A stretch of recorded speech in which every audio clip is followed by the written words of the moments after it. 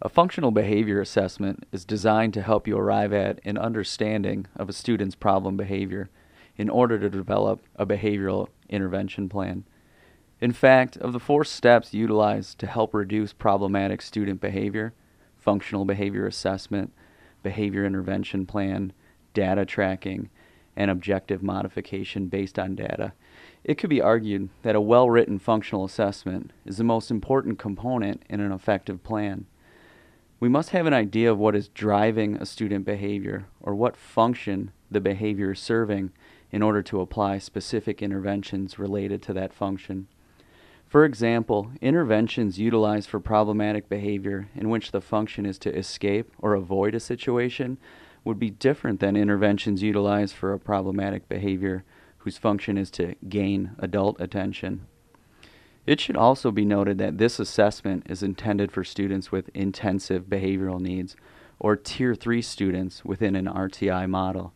If you have many students in your building at this level, you will want to consider strengthening your universal and targeted behavior supports. So if a functional assessment is so important, what does it look like and how should I fill one out? First of all, the most current functional behavior assessment forms can always be located on the St. Clair County RESA website. Once you are on the Response to Intervention page, click on Positive Behavior Supports and then Tier 3 Tools. There you will find the most current form and how-to video for the functional behavior assessment. Once you open the functional behavior assessment, you may notice that the form is divided up into 8 different sections: identifying student information and sources of data, describing the problem behavior, triggers and antecedents, consequences, current plan and strategies, student input, other, and summary or hypothesis statement. Let's start with our first section, identifying student information and sources of data. You will want to enter the student's name, date of the functional assessment, and who completed or facilitated the FBA. You will also want to record the sources of data that you are using during the assessment to help define a specific target behavior. Data should minimally include a review of the student's record and a scatter plot or other tool designed to provide a quantitative representation of the problem behavior. In other words, just how many times did this behavior occur over the time in question? Examples of other data that may be used during this assessment includes ABC logs, observations, and student office referrals. It is also a good idea to record who reported this information, such as teachers, parents, students, or others such as school social workers or parapros. The second section, describing the problem behavior, is very important. In this section, we want to describe a specific, measurable, and observable behavior. We want to stay away from vague terms. For example, instead of saying non-compliant, you would describe the behavior, walks quickly or runs out of the classroom. Instead of saying refuses to work, you would describe the behavior, crawls under his desk. These terms are specific, measurable, and observable. Oftentimes, teams might want to record many behaviors in this section. If you have many behaviors that could be listed, try to focus on the 3 that are the most disruptive or unsafe within the school building. Try to reduce more than 3 behaviors at a time can quickly become frustrating and unproductive. Lastly, in this section, estimate the frequency of the behavior. If you have done your homework and have information available from a scatter plot, enter that information here. If you have not completed a scatter plot, estimate the frequency of the behavior and consider implementing a scatter plot or similar data collection tool. In the third section, we consider triggers and antecedents, or more simply stated, what happens before the problem behavior is displayed. When looking at what typically occurs before a behavior occurs, consider specific demands or situations. This student appears to demonstrate the inappropriate behaviors around 10 a.m. and 1 p.m., just before independent work periods. This team also did a good job of recording specific demands, such as the 10 a.m. time being used for independent reading time and the 1 p.m. time being used for independent math work. We will also want to answer where the behavior is most likely to occur, such as the classroom, office, or other areas in the building. Setting events including descriptions of the environment, such as who is in the room, noise levels, materials being used, and whether this behavior occurs in all situations. Lastly, it can be helpful to identify any health or medication issues. In the consequences section, we want to view factors that happen after the problem behavior is displayed, not just punishments and penalties that staff may apply.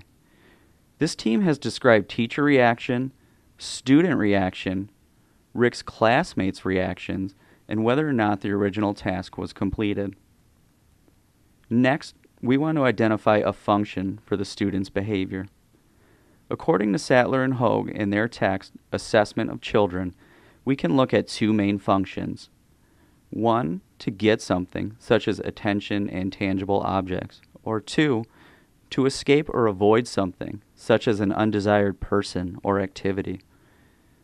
Some of the more behaviorally specific functions listed on the functional assessment form include peer attention, adult attention, obtain items, avoid peers, power and control, avoid adults, and avoid tasks or activities.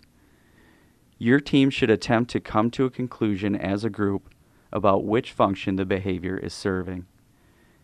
It should be noted that a box is listed for teams that don't know. If this is the case, you will want to consult with your school social worker, school psychologist, or a behavior specialist. After a function is identified, try to explain the function as specifically as possible to the student you are working with. Our example student appears to be displaying the problem behaviors since the function that is driving those behaviors is to avoid independent work assignments. Even more specifically, this team noted that this example student is struggling to meet benchmark scores related to reading proficiency. The next section discusses current plans and strategies in place.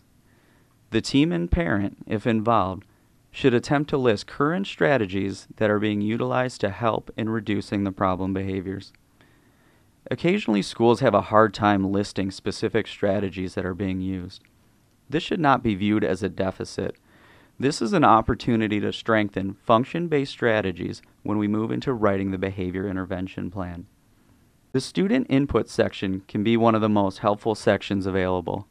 However, teams often forget to interview or talk with the student regarding behavioral difficulties. Be sure to note whether or not the student was interviewed, and if so, what was discussed in relation to the problem behavior.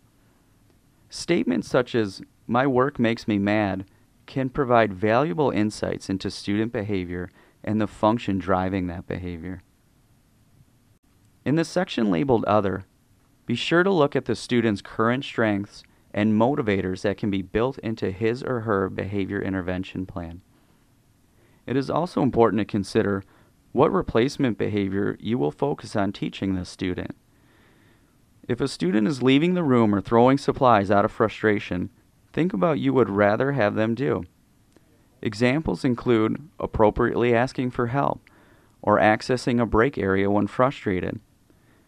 Occasionally, teams want to list replacement behaviors such as work quietly or follow all adult requests. While these can be good goals to work towards, some students will need to take smaller steps to reach these goals. Consider the individual needs of your student when considering a replacement behavior.